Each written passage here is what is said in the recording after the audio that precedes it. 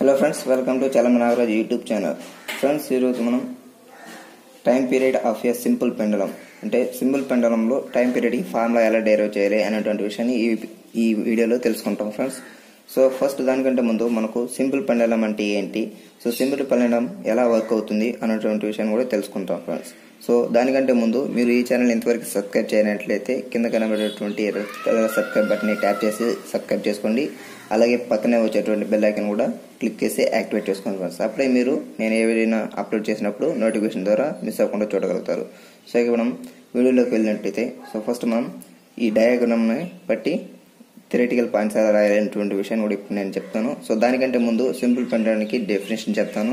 So ఈ వీడియోని skip చేయకుండా వినండి ఫ్రెండ్స్, చూడండి ఫ్రెండ్స్, అప్పుడే మీకు క్లారిటీగా అర్థమవుతుంది. సో ఫస్ట్ మనం డయాగ్రామ్ని సో ఈ విధంగా డ్రా చేసుకోవాల్సి ఉంటుంది. సో ఈ డయాగ్రామ్ని బట్టే మనం థియరిటికల్ పాయింట్స్ ఓన్గా రాసేయచ్చు ఫ్రెండ్స్. సో ఇప్పుడు నేను సింపుల్ పెండలానికి డెఫినేషన్ చెప్తాను, వినండి ఫ్రెండ్స్. సో సింపుల్ పెండలం అంటే a heavy point mass suspended by a weights perfectly flexible and inextensible string from a perfectly rigid support is called simple pendulum.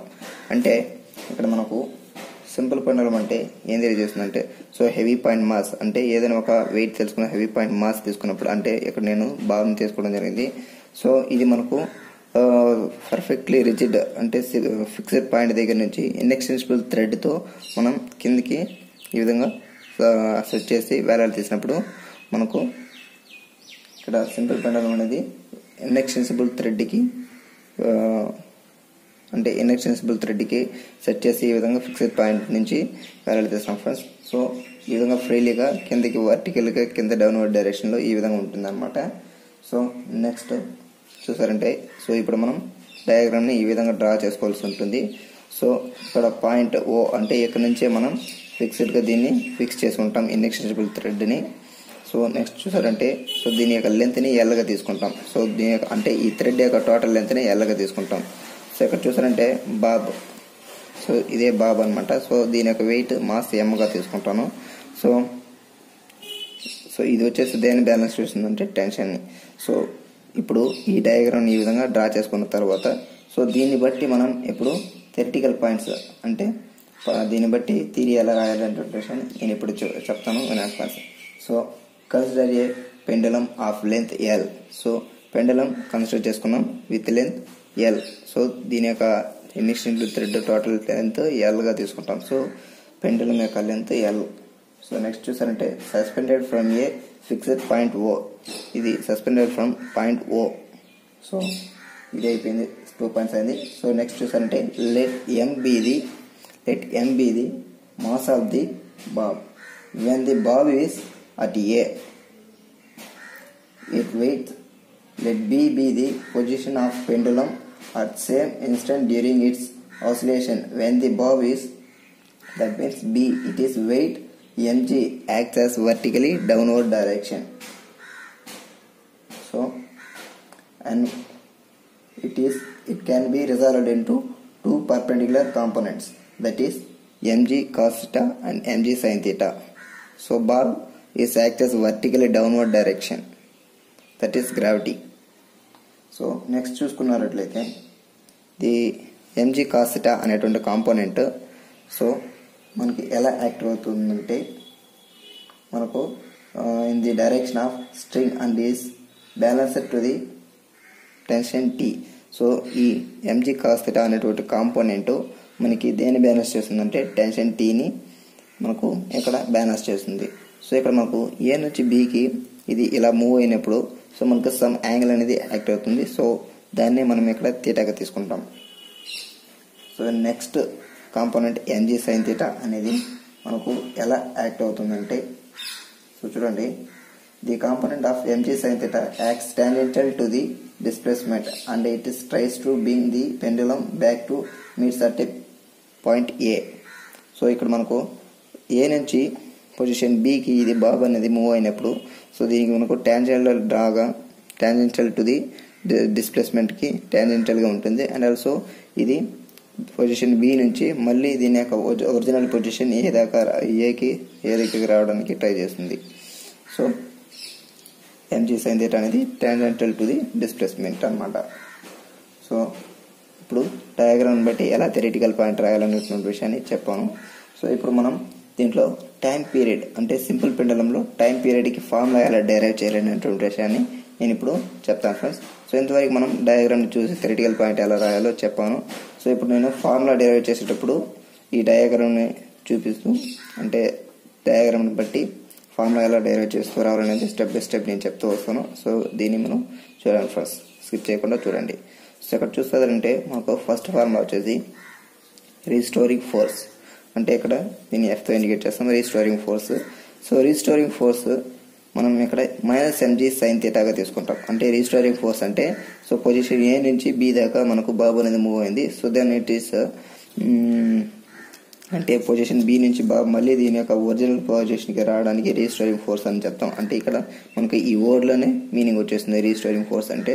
So ఇది ఎందుకు ఇక్కడ నెగటివ్గా తీసుకున్నామంటే -mg sin థీటా తీసుకున్నామంటే సో ఇక్కడ చూసారంటే ఈ బాబు అనేది బాబు యొక్క acceleration it is opposite to the displacement. So డిస్ప్లేస్మెంట్కి ఈ ఆసిలేషన్ ఆఫ్ ది బాబ్ అనేది ఆపోజిట్గా ఉంది. సో ఆపోజిట్గా ఉన్నప్పుడు మనం నెగటివ్గా మైనస్ సైన్ని తీసుకుంటాం. సో అదే ఇక్కడ మనం రాసుకోవడం జరిగింది. Restoring force F is equals to -mg sin theta. So దీన్ని మనం ఈక్వేషన్ 1 అనుకుంటాం. సో నెక్స్ట్ ఫార్ములా వచ్చేసరికి acceleration of the Bob. So ఈ బాబ్ యొక్క యాక్సిలరేషన్ మనకి ఏం ఫార్ములా వస్తుందంటే so A equals to restoring force by mass. అంటే రీస్టోరింగ్ ఫోర్స్ బై మాస్ చేసినట్లయితే మనకు యాక్సిలరేషన్ ఆఫ్ ది బాబ్ వస్తుంది. సో ఇక్కడ చూసారంటే మనకు ఇక్కడ రీస్టోరింగ్ ఫోర్స్ మనకి ఏమొచ్చింది -mg sin థీటా వచ్చింది. సో మాస్ని m ఇండికేట్ చేస్తాం. సో దాన్ని అక్కడ సో ఈ ఫార్ములాలో పైన ఉన్నటువంటి ఈక్వేషన్ 1ని తీసుకొచ్చి ఇక్కడ పైన సబ్స్టిట్యూట్ చేశాను. సో కింద మాస్కి mగా ఇండికేట్ చేసి రాశాను. సో నెక్స్ట్ దీంట్లో నుంచి మనం చూసారంటే సో ఇక్కడ చూడొచ్చు మనం దాని నుంచి మనం so equals to -mg sin theta by m. So దీని నుంచి డినామినేటర్ అబ్జర్వ్ చేసినట్లయితే m అనేది కామన్గా ఉంది, అంటే మాస్ అనేది కామన్గా ఉంది కాబట్టి సో మాస్ క్యాన్సిల్ అయిపోతుంది. సో దర్ఫోర్ ఫైనల్లీ మనకు -g sin థీటా అనేది వస్తుంది. సో దీన్ని మనం ఈక్వేషన్ 2గా తీసుకుంటాం. So if theta is very small అంటే ఇక్కడ థీటా అనేది మనకు వెరీ స్మాల్గా ఉంటుంది. సో ఈక్వేషన్ ఏ నుంచి పొజిషన్ బికి వెళ్ళినప్పుడు సమ్ యాంగిల్ అనేది మేడ్ అవుతుంది కదా. సో ఆ యాంగిల్ మనం థీటాగా తీసుకుంటాం. ఇక్కడ ఒకవేళ థీటా అనేది వెరీ స్మాల్గా ఉన్నప్పుడు మనకి ఏమొస్తుందంటే sin theta equals to theta వస్తుంది. సో దీన్ని మనం ఇప్పుడు sin థీటా అంటే ఈక్వేషన్ 2 చూసినట్లయితే మనకు sin థీటా ఉంది. సో ఈ sin థీటా ప్లేస్లో మనం థీటా అనేది సబ్స్టిట్యూట్ చేయొచ్చు. So sin theta equals to theta కదా. సో దీన్ని మనం ఈక్వేషన్ 2లో సబ్స్టిట్యూట్ చేసినట్లయితే acceleration equals to -g into theta. So ఈ థీటా ఎందుకు వచ్చిందంటే సో చూసినట్లయితే if theta is very small then sin theta equals to theta కాబట్టి సో ఈ sin థీటా ప్లేస్లో ఈ థీటాని సబ్స్టిట్యూట్ చేశాను. సో దీన్ని ఈక్వేషన్ 3 అని తీసుకుంటాను. సో నెక్స్ట్ చూసారంటే but from the figure the angle theta equals to r by radius. So ఇక్కడ డయాగ్రామ్లో చూసుకున్నట్లయితే యాంగిల్ థీటా చూసుకున్నట్లయితే r by radius. So angle థీటాకి r by radius formula. So దీంట్లో మనకు ఆర్కి వచ్చేసి వైగా వస్తుంది. సో రేడియస్ చూసుకున్నట్లయితే మనకు l అంటే O నుంచి ఏకి ఉన్నటువంటి డిస్టెన్స్ని ఎల్గా తీసుకుంటాం. సో ఈ ఎల్ఏ మనకు ఇక్కడ రేడియస్గా తీసుకుంటాం. సో దానికి formula r by radius. So r కంటే మనకు ఇక్కడ y వస్తుంది. సో డయాగ్రామ్లో చూసినట్లయితే r కంటే y వస్తుంది అండ్ రేడియస్ అంటే l వస్తుంది. సో దాన్ని అక్కడ నేను రాసుకోవడం జరిగింది. So theta equals to y by l. So దీని ఈక్వేషన్ 4 అనేసి రాసుకున్నాను. సో దీనిలో నుంచి మనం ఇప్పుడు acceleration equals to -g into y by l. So ఈ y బై l అనేది తీసుకుంటాను. సో ఇక ఈక్వేషన్ 3 చూసినట్లయితే సో ఈ ఈక్వేషన్ 3లో ఈ ఈక్వేషన్ 4ని సబ్స్టిట్యూట్ చేసినట్లయితే మనకు ఈ విధంగా రావడం జరుగుతుంది. థీటా ప్లస్లో y బై l ని సబ్స్టిట్యూట్ చేశాను. So therefore -g by l అంటే ఈ వైని బయటికి తీసేస్తాను. సో దీన్ని -g బై ఎల్గా రాసుకుని ఇంటూ y రాసుకున్నాను. సో దీన్ని ఈక్వేషన్ 5గా రాసుకున్నాను. సో నెక్స్ట్ చూసారంటే acceleration in simple harmonic motion is acceleration ఏ. అంటే సింపుల్ హార్మోనిక్ మోషన్లో యాక్సిలరేషన్కి ఫార్ములా ఏంటంటే a equals to -ω² into y. So దీన్ని ఈక్వేషన్ 6గా రాసుకుంటాం. సో ఇక్కడ చూసారంటే మనకు ఈక్వేషన్ 5 అండ్ 6ని కంపేర్ చేసినట్లయితే సో ఇక్కడ యాక్సిలరేషన్కి ఈక్వల్ అయిపోతుంది. సో మైనస్కి ఈక్వల్ అయిపోతుంది. సో నెక్స్ట్ చూసారంటే ఇక్కడ y ఈక్వల్ అయిపోతుంది. సో దీన్ని ఈక్వల్గా ఉన్న టర్మ్స్ని వదిలేసి సో డిఫరెంట్గా ఉన్నటువంటి టర్మ్స్ని అంటే -ω² అండ్ G/L. సో ఈ రెండింటిని మనం ఇక్కడ కంపేర్ చేసి రాసుకున్నట్లయితే మనకు ఈ విధంగా వస్తుంది. Omega square equals to G/L గా వస్తుంది. సో దేర్ఫోర్ దీంట్లో ఒమేగా స్క్వేర్ ఆ పక్క పోయినట్లయితే రూట్ అవుతుంది. So omega equals to root of G/L. So దీని ఈక్వేషన్ 7 అనేసి రాసుకున్నాను. సో నెక్స్ట్ వచ్చేసరికి దీంట్లో నుంచి మనం ఏం చేయాలంటే so time period of simple harmonic motion is so T equals to 2π/ఒమేగా. So simple harmonic మోషన్లో టైం పీరియడిక్ ఫార్ములా ఏంటంటే T ఈక్వల్స్ టు 2π/ఒమేగా. సో 2π/ఒమేగా అనేసి వస్తుంది. సో దేర్ఫోర్ ఇక్కడ మనకు ఈక్వేషన్ 7 చూసుకున్నట్లయితే omega equals to root of G/L వచ్చింది కదా. So ఈ వేరేని తీసుకెళ్ళి సో ఇక్కడ ఒమేగా ప్లేస్లో సబ్స్టిట్యూట్ చేసినట్లయితే so T equals to 2π/రూట్ of G/L అనేది వస్తుంది. సో దేర్ఫోర్ మనం 2π equals to root of L/G అంటే ఇక్కడ డినామినేటర్లో ఉండేది న్యూమినేటర్ వెళ్ళినట్టు ఇన్నర్స్గా మారుతుంది. సో దాన్ని నేను ఇక్కడ T ఈక్వల్స్ 2π/రూట్ ఆఫ్ L/Gగా రాసుకున్నాను. సో దేర్ఫోర్ ఫైనలీ మనకు time period in simple harmonic motion for simple పెండులంలో so time period T is equals to 2π/రూట్ of L/G అనేది ఫార్ములా మనం ఇప్పుడు డెరైవ్ చేసాం. సో దీంట్లో నేను ఒక టర్మ్ని ఎక్స్ప్లెయిన్ చేస్తాను చూడండి ఫ్రెండ్స్. ఇక్కడ టైం అంటే టైం పీరియడ్ అండ్ 2π అనేది కాన్స్టెంట్ వాల్యూ. సో L అంటే length of the pendulum and G means acceleration due to gravity. So వీటికి మనం యూనిట్స్ చూద్దాం ఇప్పుడు. సో యూనిట్స్ చూసుకున్న టైం పీరియడ్కి సెకండ్ వస్తుంది and L means length. So length equals to units వచ్చేసి metre వస్తుంది. So acceleration due to gravity అంటే Gకి units ఏంటంటే metre for second square. So ఇప్పుడు మనం సింపుల్ పెండులంలో టైం పీరియడ్కి ఫార్ములా డెరైవ్ చేస్తాం. సో ఫ్రెండ్స్ మరి మీకు కానీ ఈ వీడియో నచ్చినట్లయితే సో లైక్ చేయండి అండ్ మీ ఫ్రెండ్స్ అందరికీ కూడా తెలియాలనుకుంటే షేర్ చేయండి. సో ఈ వీడియోలో మీకు కానీ ఏదైనా ఒక అర్థం కానటువంటి కాన్సెప్ట్ అంటే అర్థం కానటువంటి విషయం ఉంటే సో కింద కమెంట్ సెక్షన్లో కమెంట్ అడగచ్చు.